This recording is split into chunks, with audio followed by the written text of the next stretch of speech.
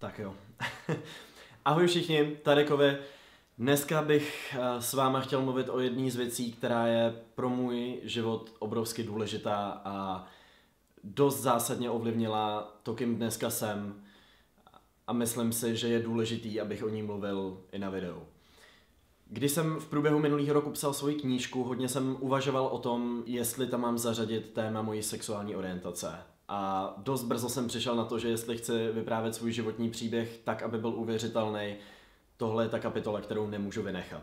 Jak už mnozí z vás dávno vědí a mnozí z vás se to právě dozvídají, tak jsem gay. Důvod, proč tohleto video dělám, je, že vím, že tady za tou kamerou, kam já nevidím, se skrývá spousta lidí, kteří si třeba v tuhle chvíli můžou procházet tím, čím já jsem si procházel ve 13, 14, 15, 16 a neměl jsem nikoho, kdo by se mnou o téhletý věci úplně otevřeně a úplně v klidu mluvil.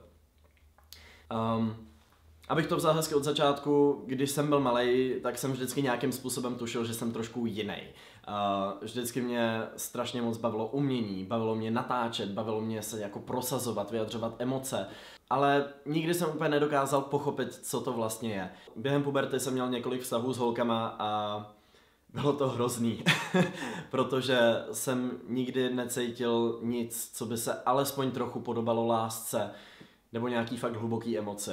Vzadu v hlavě začala vyskakovat myšlenka: nejseš ty náhodou gay? Té myšlenky jsem se tak strašně moc bál, že jsem si prostě za každou cenu chtěl najít holku. Sám sebe přesvědčit, že jsem šťastný, že jsem spokojený, ale ve skutečnosti mě to uvnitř úplně užíralo. A v průběhu puberty jsem se změnil z velkého extroverta na absolutního uzavřeného, vyděšeného introverta a nikomu z vás bych nepřál, abyste v sobě tohleto museli nějakým způsobem držet 19 let svýho života. Fakt je to zbytečný. Vzpomínám si na důležitý den v mém životě, kdy jsem byl poprvé schopnej sám sobě říct, že jsem gay a byl jsem s tím v pohodě. A s tím smířením se svojí vlastní osobností mě hrozně moc pomohl internet. Viděl jsem kluky, kteří byli v mém věku, mluvili o tomhletom, o čem já dneska mluvím s váma. A mně to přišlo úžasný, protože já jsem do té doby nepotkal nikoho, kdo by byl gay, a přišlo mě to jako něco, co neexistuje, v čem jsem sám, a právě to, že jsem na internetu mohl tyhle videa vidět, mě tehdy hrozně pomohlo a tehdy jsem se s tím smířil. Přišla hrozně dlouhá fáze, kdy jsem to nebyl schopen nikomu říct. Než jsme letěli s klukama do Hongkongu a já jsem jim to poprvé řekl. Spadl mi kámen ze srdce, cítil jsem, že konečně někdo, s kým můžu sdílet své pocity. A díky tomu jsem to mohl začít říkat víc a víc kamarádům a kamarádkám a díky bohu, za co jsem neuvěřitelně vděčný, jsem se nikdy nesetkal s tím, že by se se mnou daný člověk přestal bavit. Nebo že by se ke mně začal chovat nějak jinak. A díky tomuhle všemu jsem mohl dojít do fáze, kdy jsem to řekl i svým rodičům, čeho jsem se bál asi nejvíc. Ale jelikož mám absolutně zlatý rodiče, tak mě v tom 100% podrželi a tohle není samozřejmá věc. Znám i spoustu lidí, kteří tohle štěstí neměli. Takže o to víc si toho vážím. Názor, se kterým jsem se setkával neuvěřitelně často, je to strašně smutný. Tohle není volba. Jo? Tohle není žádná moje volba. To není, že já jsem ráno vstal a řekl jsem si, tak a dneska se mě budou líbit kluci. Možná vám přijde, že je úplně banální, že to tady říkám, ale mě překvapilo, kolik lidí tohle to neví. Není to nic, co byste mohli prostě jako vypnout. Já jsem strašně moc chtěl. To byla věc, kterou jsem hrozně moc chtěl udělat. Naopak si myslím, že mě to do života hodně posílilo. To, že jsem si tím prošel, to, že jsem si v sobě dokázal udělat pořádek a to, že to třeba dokážu říkat vám teďka na kameru. Takže není to nic, co si člověk vybere. Jediný, co si může vybrat, je to, jestli to prostě přizná a bude otevřený a bude vyrovnaný, anebo to, jestli to bude prostě celý život skrývat. Možná se ptáte, proč tohle to všechno dělám. Za prvý, na internetu sdílím strašnou spoustu věcí a myslím si, že tohle je jedna z těch, které by měly být sdílený. Za druhý, tohle téma je z nějakého záhadného důvodu stále něco, co není mezi známýma lidma otevřená věc. Já jsem třeba první na českém YouTube z velkých youtuberů, kdo o tomhletom otevřeně mluví.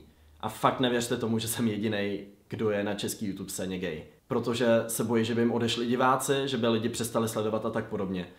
Za třetí, jsem unavený z těch všech komentářů: Kovy, jsi teda gay, nejseš gay. Chci to říct prostě na rovinu, tak abych to měl za sebou, abych to nemusel řešit, protože tahle věc není ničím klíčovým pro mě v životě. Byla ale v tuhle chvíli je to prostě jenom součást toho, kdo já jsem. A rozhodně tohle není věc, která by teď nějak prostě zásadně změnila moji tvorbu. Furt budu ten kluk, který bude prostě parodovat kreslený prasata, Halinu, Láďu, furt budu prostě ten týpek, co cestuje s tou kamerou a na tom se prostě nic nezmění. A za čtvrtý, je tu stále neuvěřitelné množství mýtů o tom, jak se musí gayové nebo lesby chovat. Tohle je jenom další malá věc, kterou o mě víte a nijak to nedefinuje moji osobnost. Je tu strašný stereotyp toho, že když je člověk gay, musí se chovat nějakým způsobem. Bude nosit tohle, mluví zhruba tímhle způsobem, takže taková Halina trochu. Znám geje, který milují fotbal, znám geje, který milují módu, znám geje, který jsou zženštilí, znám geje, který jsou prostě mnohem větší chlapáci než některý heterosexuálové. Já bych hrozně chtěl, aby jsme se jako společnost dokázali přesunout od těch stupidních škatulek. Prostě bych si strašně moc přál, aby v dnešní době bylo úplně normální, že někdo přijde, řekne, že je gay a aby ten druhý člověk řekl OK. A aby to bylo prostě to všechno, co se stane. Aby nebyl důvod k tomu, aby někdo musel natáčet coming out videa a byla to jako huge news, velká zpráva, šok. Tímhle bych vám všem, čím já jsem si procházel, chtěl popřát hrozně moc štěstí. Je to vaše součást, kterou se můžete snažit skrýt, můžete se jí snažit popřít, ale vždycky to bude vaše součást. A chci, abyste věděli, že i když možná v tuhletu chvíli nejste v prostředí, kdy se cítíte bezpečně, nebo kdy se cítíte dostatečně odvážně, nebo dostatečně připravený na to, abyste tuhletu skutečnost sdíleli, takže jednou taková chvíle bude. A že jednou prostě budete šťastný, že si najdete toho, kdo k vám patří, a i když to tak nemusí vypadat, i když můžete mít pocit, že jste sami, nikdy nejste sami. Vždycky někdo, s kým si o tom můžete promluvit. Takže pokud byste tuhletu potřebu měli, koukněte se do popisku, dal jsem tam pár odkazů na projekty, které vám s tímhletím můžou pomoct, na lidi, kteří jsou odborně vyučený na to, aby vám s tím dokázali pomoct, kteří si často prošli tímhletím samým. Já sám budu na Instagramu a budu na Facebooku a budu se vám snažit odpovídat na vaše zprávy, kdybyste měli jakýkoliv dotazy, i když jsem to jenom já sám, takže nemůžu zaručit, že všechno zvládnu. Ale tohle video nechci končit nějak negativně, nějak smutně, takže ho skončím úplně klasicky. Děkuji vám, že jste se koukali. Příští týden se zase uvidíme u nějakého klasičtějšího videa. Mějte se krásně a ahoj!